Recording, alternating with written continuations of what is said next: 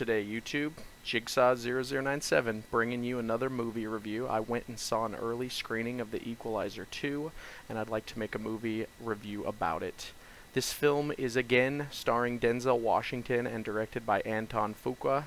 He was the one that directed the original 2014 Equalizer, the first one, and this is the follow-up movie to the first one, the Equalizer 2. And first of all, guys, before we get into the review post-haste, I would like to remind you all to go ahead and subscribe to the channel if you have not subscribed yet. This is Jigsaw0097 here on the channel, and I do primarily Eagles and football-related stuff, but I do a lot of movie reviews as well. And these are just kind of my logos that I'm showing off here in case you guys are wondering, you know, what my channel will look like from time to time. But with that said, let's get into the review. So as you guys may or may not know, I'm actually a huge fan of the Equalizer 1. I made a review of that movie on my channel. I'll actually put a card up right now if you want to go check that out before you watch this. And keep in mind, since this movie just barely came out, this will be a spoiler-free review. I'm just going to show these images on the screen instead of showing actual clips of the movie, because I just kind of want to talk about the good and the bad of the film, and then probably when the Blu-ray comes out, I will make a further analysis video for you guys if you enjoyed this kind of video. But let's just get right into it.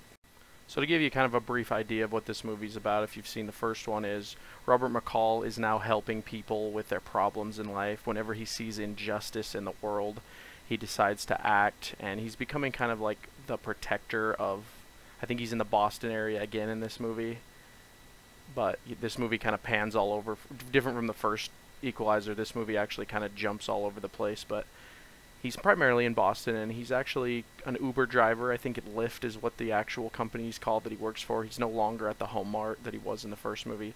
He's now kind of just Ubering people at night since he can't sleep, and really great opportunity for him to see any crimes or anything like that happens.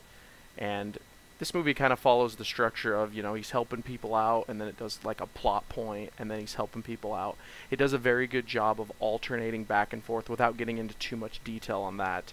The movie is actually very well paced. A lot of people that I've read the reviews on already have said it's too slow and boring.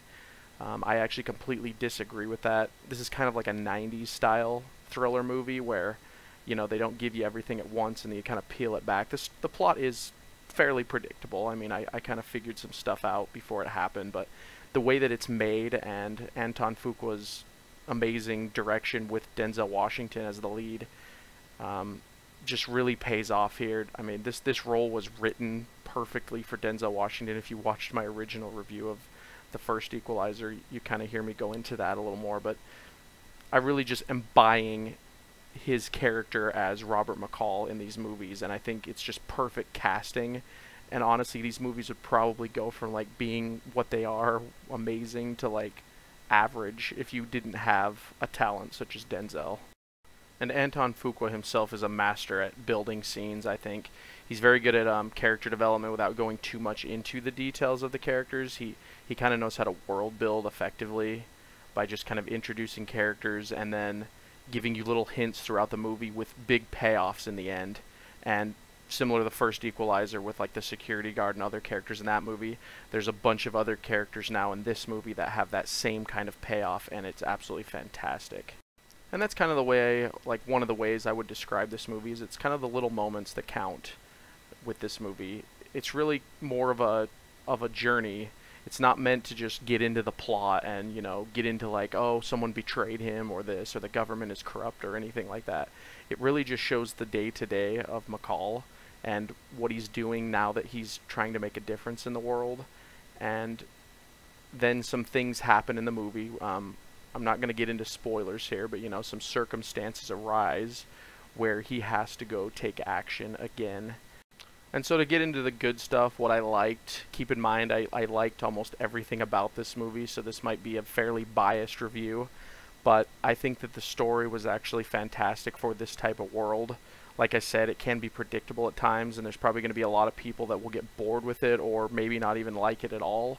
But for this kind of movie and what they're trying to do with this character, I think it just absolutely worked, and similar to the first movie, it kind of just started peeling back more layers of the Robert McCall character, giving you little by little. And if there is a third movie, they can even further explain that, because this movie doesn't even give you all the stuff. And what I mean by stuff is there's a lot of character plots and things that they hint at with Robert McCall that they don't further explain. They just kind of show scenes of stuff and you can kind of put it together in your mind. And this really just goes back to Denzel again as McCall. This is another huge plus for me, is that he's absolutely brilliant, guys. This role was made for him. This is probably my favorite Denzel role since Training Day. The character he played in Training Day was pretty awesome, and I do kind of like him in Book of Eli, but this is just meant for him, because I honestly feel like, I don't feel like Denzel's out killing, criminals, but I do feel like the positiveness of this character is really how Denzel would be in real life. It's like a positive, tough love kind of mentor for people, and if he's got to be tough, he's got to be tough, but if he's got to be loving, he'll be very loving. He's a very relatable character in that sense. And then to get into another thing that I liked, the action in this movie is absolutely brilliant. It actually one-ups the first movie in a couple scenes with the sheer brutality of it. And we don't really get a lot of R-rated action movies. If you guys watched my Jurassic World review, you kind of saw how I talked about they toned down the gore a little bit, and it kind of bothered me. And this movie, it just goes for what it is. It goes for that hard R rating. The violence is brutal, realistic, earned, I think. It's not just blood and gore on the screen for the sake of blood and gore. I think it's very earned and is very well thought out. And I don't know, similar to like John Wick, the action in this is just really fantastic to watch when it does happen. But unlike John Wick, this movie's not really the focus of the movie's not really action. It's more about the character of McCall and kind of his day-to-day and stuff like that, with this overarching plot in the movie that, again, I don't want to spoil for you guys. And now if I have to get to some negatives, like if I must talk about a negative, I think the pacing of the movie can be a little off sometimes. Like I said, this movie jumps around a lot more than the first Equalizer. Sometimes it can be a little jarring, but I think just the way that the story is crafted overall, it kind of suits that style. And then also, I don't think there's enough villains, as weird as that sounds. The first movie had like the whole Russian mob pretty much after him, and this movie is much more contained and much more focused with the villains, which is good and bad. Like, it's good that the villain feels more personal this time, but it's also bad that there's not as many of them and you don't get to see as much action as you did in the first movie. There's no Home Depot scene, although at the end of the movie there's a very similar action scene that I thought was equally as effective. So overall, guys, I'm going to give this movie a 9 out of 10. I thoroughly enjoyed it, and I think it's an awesome sequel. Sequels are a very hard thing to do, especially nowadays, and they've never been something that have had much success, but I think that this is a fantastic follow-up to the Equalizer 1 for the bullet points that I've listed here, and I highly recommend that you guys go watch this, go support this movie so that we can maybe get a third one. So that is my review for the Equalizer 2, guys. It gets my seal of approval. Like I said, highly recommended. Please go support this film. And if you have not seen the original, I also would say go watch that as well. And also, once you finish watching that, go make sure to check out my further analysis / review of the first film. But anyway, guys, what did you think about the Equalizer 2 if you have seen it? Comment down below, and like I said, like and subscribe for more. Thanks, guys.